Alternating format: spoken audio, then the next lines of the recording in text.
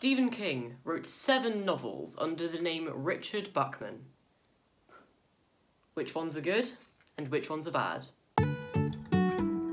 Hi folks, Harry here, and today I will be ranking all of Stephen King's books written under the pseudonym of Richard Bachman. So if you did not know, Richard Bachman was a pseudonym that Stephen King used between the 70s and the 80s until he was outed. And in 1989 he wrote a novel called The Dark Half, which mirrors his experience using a pseudonym. This is one of my favourite books, by the way. So the 7 novels which are behind me right now, I'm going to rank all of them from worst to best. Alright, so at number 7, the very bottom of the barrel is Roadwork. Bookish Drummer, you are going to hate me for this, but I'm going to tell you why Roadwork is my least favourite Bachman novel. So Roadwork has quite an interesting premise. It's about a man who has a house and people want to build a road right where his house is, so he has to be evicted and his house will be demolished. But he does not want to leave his house because within his house he has an emotional connection to his son who died. It's a really, really interesting story and it sounds like it's going to be really sad, which it is, but it's just not very well written, it's not very engaging, and I didn't have that much fun reading it. So at number 6, I'm going to go with The Regulators. So The Regulators is the companion novel to the far, far better Stephen King novel, Desperation.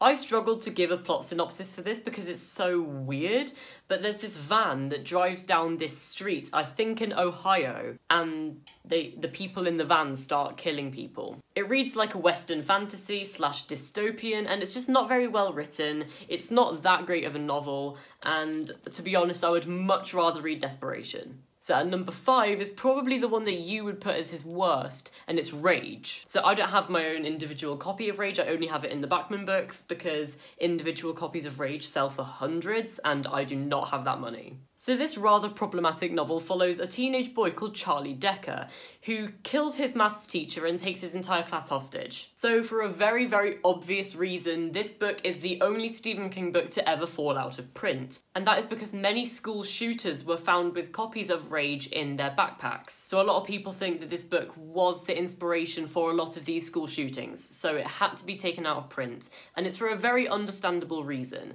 but also this book just isn't that great. It's one of Stephen King's first books that he ever wrote, and you can tell it's very juvenile and it just isn't written well. It's thrilling, I read it in one sitting, but it's not that great as a story. It's also very problematic because it's about a school shooting, but we all know this by now.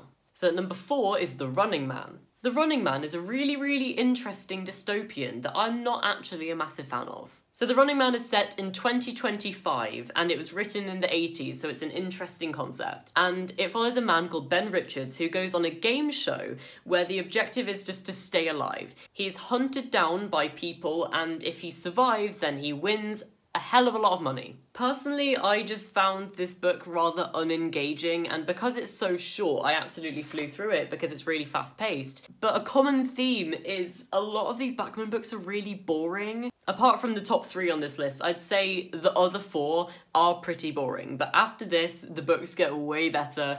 But The Running Man is just a little bit underwhelming for me. So number 3 is a book that I love so much and I have loved ever since I read it for the first time, and that is Thinner. This light really does not agree with this cover. Okay, I've switched copies so it doesn't reflect as much. So this novel follows a man called Billy Halleck who one day runs over a traveller with his car. And the traveller puts a curse on him to make him get thinner every single day for the rest of his life until he is nothing but skin and bone. This book does have a really, really terrifying concept, and oh my God, it was executed so well. This book is really, really, really thrilling. It's so fast-paced. I don't think there's a single wasted word in it.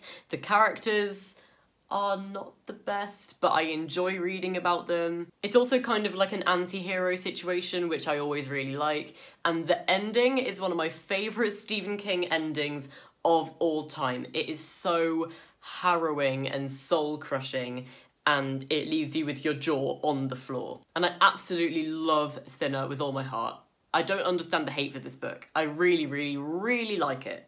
Okay, so we've got two left. We've got The Long Walk and we've got Blaze. So I'm guessing you expected The Long Walk to be in the top two, but I don't think you expected Blaze because this one's a little bit more underrated. But I think I'm going to shock you when I'm going to say that number 2 is actually The Long Walk. So The Long Walk is one of the best novels I have ever read in my life. Stephen King wrote it when he was 17, which is such an amazing accomplishment for a teenager to write such a dark and mature story. This book is like The Hunger Games before The Hunger Games. It follows 100 boys who are all going on a long walk, like the longest walk that you can imagine. And if you stop walking 3 times or go under, I think it's 4 kilometers, 4 miles an hour, something like that, you get 3 warnings, and after the 3 warnings, you get shot in the head. So people start dropping like flies and it's absolutely insane. People are dying and it's terrifying. And to me, the scariest thing about this book is you meet so many characters and you know that every single one of them, except one, are going to die. Like, it's inevitable. You know that these characters are going to die, and that's what makes it so scary and harrowing. I think the majority of Bachman books are just really, really harrowing. That's a word that I'm probably going to use a lot throughout this video and probably have used a lot throughout this video, but that's the best word I can use to describe it. The Long Walk is one of the most harrowing stories I have ever read in my life. It is so dark, it is so brutal. It's really, really fast-paced. I read it in one day. I can't think of enough good things to say about it. It is just absolutely bloody fantastic. I really, really struggled to comprehend how a teenager wrote this book because I think this is definitely in my top 20 Stephen King books. Okay, so we've finally reached number 1 and it's Blaze. I'm not going to keep putting it off for any longer. Number 1 is Blaze. So on my overall Stephen King ranking, I have read 62 now. The Long Walk and Blaze are neck and neck. They are neck and neck, but overall, I would say I enjoyed Blaze more than any of the other books. So I have to be honest, I did finish Blaze today, which is probably why I've put it so high, just because I've still got the thrill of just finishing it. So it will probably end up somewhere else in this list sometime in the future. But for now, Blaze is at the top of the list, and I need to defend it, because this book does not get enough attention, and the attention that it does get is not always positive. So Blaze is like a retelling of John Steinbeck's Of Mice and Men, which is a book that I have actually not yet read, but I'm a sucker for retellings, so I kind of love this one anyway. So the main character in this book is Clayton Blaisdell Jr., who is known as Blaze, so that's just what I'm going to call him. He was heavily abused in his youth, and he is comedically unintelligent. And you also meet his partner in crime, George Rackley, and they pull off many successful cons, but then they decide to focus on just one crime, the kidnapping of an infant child. I absolutely flew through this book. It was so fast-paced.